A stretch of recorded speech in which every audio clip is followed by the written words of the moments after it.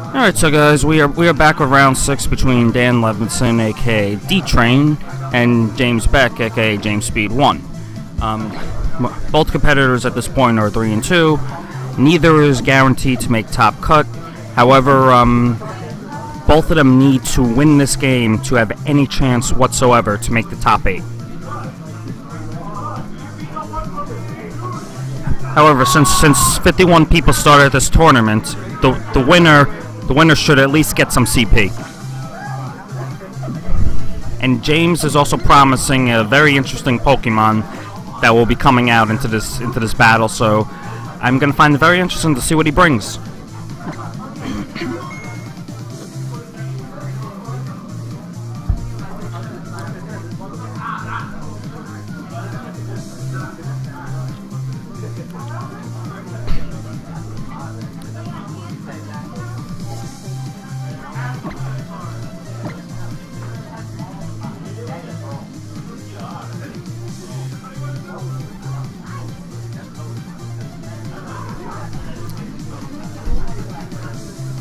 Alright, so, James's, team has a Mamoswine, a Rotom Heat, a Breloom, a Salamence, a Milotic, and yes, that is a Riolu.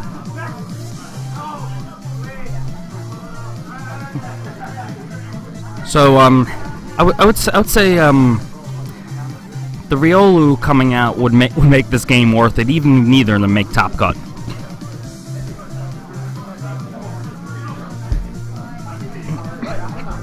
Oh, and Caleb, regarding the bad 4-1s, they were paired up with people who have been on stream already. Although if they're 4-1, they're not bad.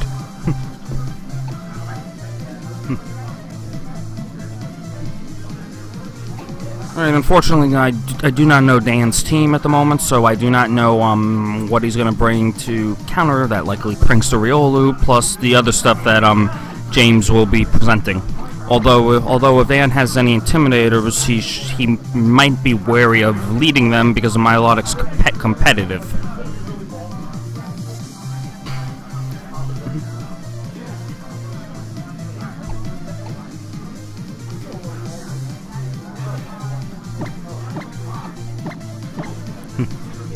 Yeah, I mean, I know, Caleb. Just, I'm basically just clearing it up for people here who may not be part of the Nugget Bridge community. And anyway, the battle's gonna start.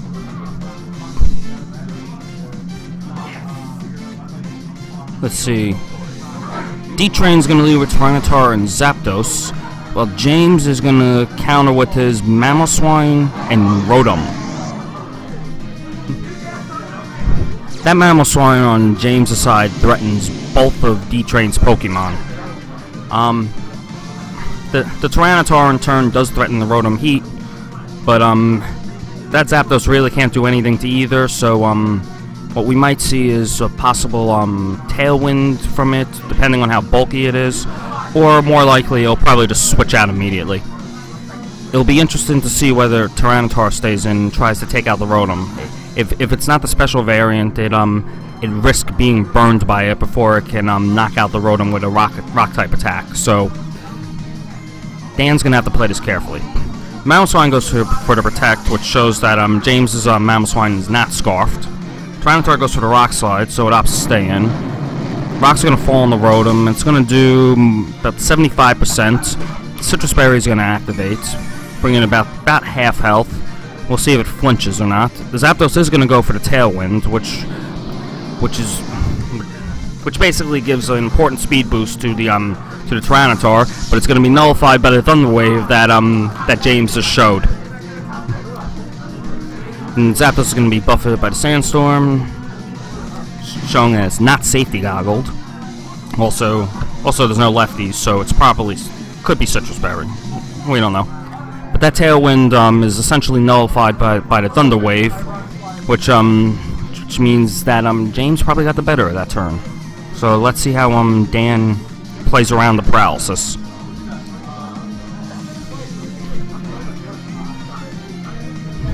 James's Rotom is going to go for the Protect, which means probably going to need to see an Icicle Crash or a the hell is it called?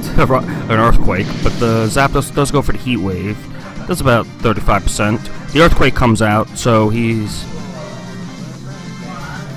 targeting the Tyranitar with that, obviously, and it's just gonna wipe it out in one hit.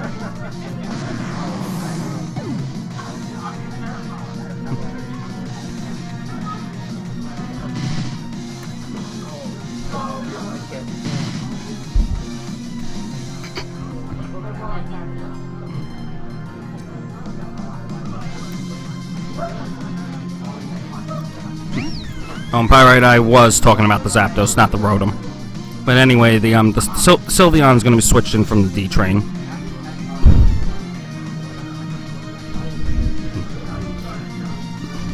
Now the Rotom is going to be able to resist the Hyper Voice, but still probably going to do a lot, especially with specs. The Mamoswine goes for the Protect. The Thunderbolt goes into the Rotom, which means Hyper Voice definitely will knock it out at this range.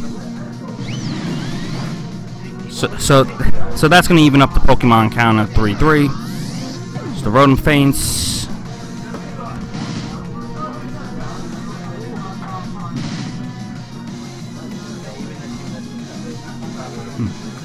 Could we possibly see Riolu from James here? Yes, here comes the Riolu.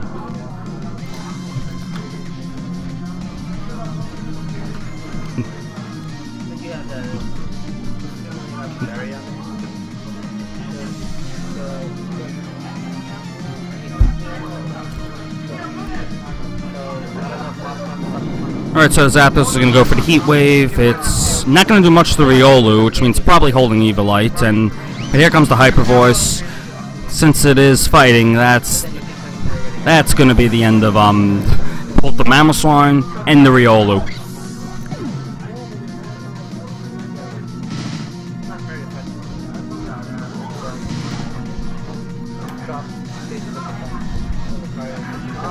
Yeah. So anyway, honestly, Dan probably does have this game wrapped up. James has one Pokemon left, but it is a Salamence, which is probably the Mega. If there's any Pokemon that James could use to possibly get back into this game, it would be a Mega Salamence. But and also, as we saw that Zapdos carrying Heat Wave, there's a decent chance it's not carrying Hidden Power Ice, which means Salamence might be able to take the attacks, but it's got to get rid of the Sylveon before it does anything. And it just goes for the Dragon Dances. I guess James is just conceding here. As the Thunderbolt comes onto the Salamence, and the Hyper Voice is going to knock out the Salamence and end James's top cut hopes. Dan will be 4-2, and he will have to wait for the standings to come out. And this also shows why maybe you shouldn't Styles too much in VGC, because that Riolu just got switched in and murdered. But it's a learning lesson for all of us, and James will probably do better in the next tournament, as he's a very good player.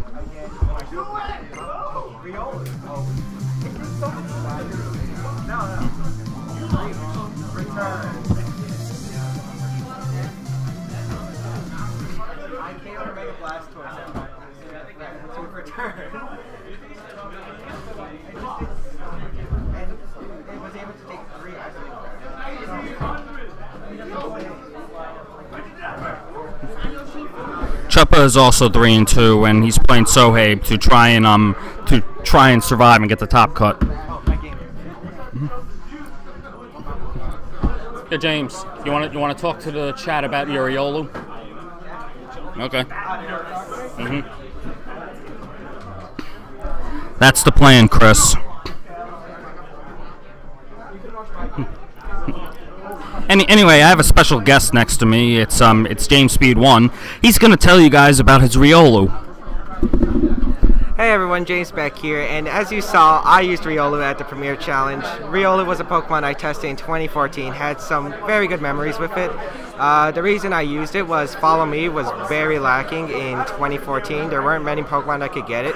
Riolu was one of those Pokemon that did get Follow Me, and I was able to use it with a Violite. The main strategy for Riolu is to set up Screech paired with a Mega, such as my Mega Salamence, is able to KO a lot of stuff at -2 defense. It was able to knock out a Blastoise earlier in this tournament, and Riolu was actually more bulkier than you expect. It was able to take 3 Icicle Crashes from a Mamoswine, which is no small feat for a Pokemon with base 40 defense.